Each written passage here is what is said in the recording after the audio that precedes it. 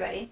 Today's practice problem comes from Economics, 4th edition, by R. Glenn Hubbard and Anthony Patrick O'Brien. Today we're going to be doing Chapter 4, problem number 1.8. The problem begins as follows. It says the following graph illustrates the market for a breast cancer fighting drug without which breast cancer patients cannot survive. And then we're given a picture that looks like this. And it says, what is the consumer surplus in this market? And how does it differ from the consumer surplus in the markets you have studied up until this point? So let's think about this. Because this sometimes happens, we have our general rules for consumer surplus, and we're used to seeing consumer surplus as a triangle and so on and so forth. But then every once in a while we get a situation that doesn't fit nicely into our little rules.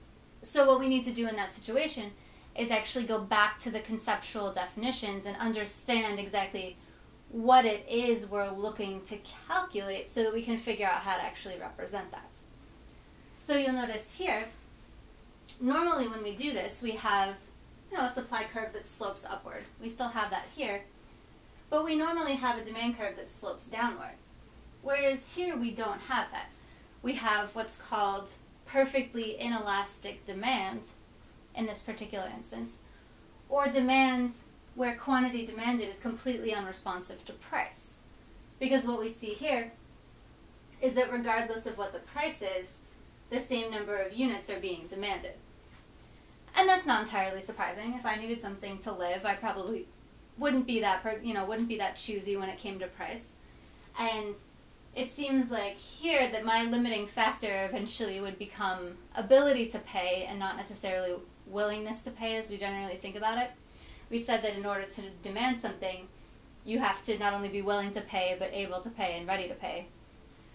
So this concept of perfectly inelastic demand is really only reasonable or realistic up until some certain point. That we're eventually going to hit a point where ability to pay starts becoming a problem and people are dropping out of the market, not because they want to be price sensitive, but because they have to be.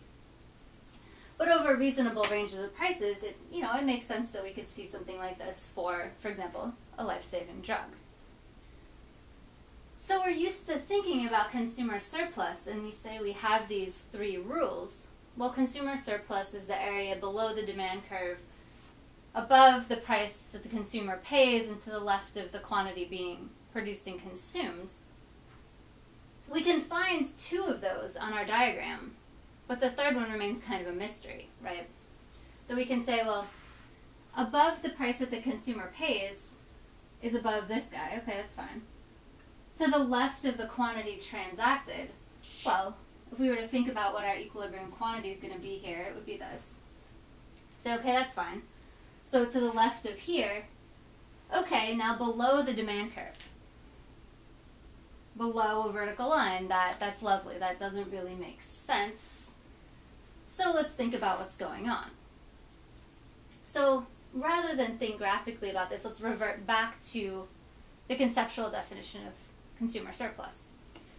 And we said that consumer surplus was the difference between the maximum that a consumer would pay for a product and the actual price that the consumer is charged. So the consumer surplus, on one unit is just willingness to pay minus the actual price charged. And we know that to be true. And again, we know this. So if we could think about what this willingness to pay is, this would tell us what our consumer surplus should actually be. And if we have perfectly inelastic demand, that at least within reason, let's say that the consumer is not dropping off, not dropping out of the market as the price increases, think about, well, what is this consumer's willingness to pay? It might not literally be infinite, that their willingness to pay might actually be, the total amount of assets they have at their disposal, or something like that. But if we were to think, graphically about perfectly inelastic demand, essentially what we're saying is that the willingness to pay for these consumers is infinite. Well, that would make this difference here, infinity minus some price, is just infinity. So what would actually happen if we were to think about the consumer surplus for all of the consumers in this market? The consumer surplus would actually be infinite. I know that's weird to think about, but that's essentially what this is saying. And that even kind of makes sense graphically, because if we're looking for the area below the demand curve is never actually giving us a ceiling. So we would say, well, our consumer surplus is above the price that the consumer pays to the left of the quantity being transacted and below the demand curve. But the demand curve never shows up. So even graphically, we would just keep shading up forever.